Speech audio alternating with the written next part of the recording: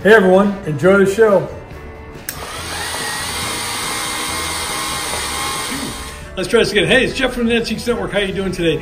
We love our Burgermeister here. If you go to our YouTube page, we got a whole episode on the grandson of the owner, the founder of Burgermeister beer up in San Francisco. Very cool episode. So this is another cool pop-out cardboard ad that we'd have. To the side, you can see that the quails are sticking out. It's really, really, really cool. If you are into beer advertising, Burgermeister in general, or just some cool vintage advertising, this be for you. These are antiques. These are Mantiques. Antique, Mantique.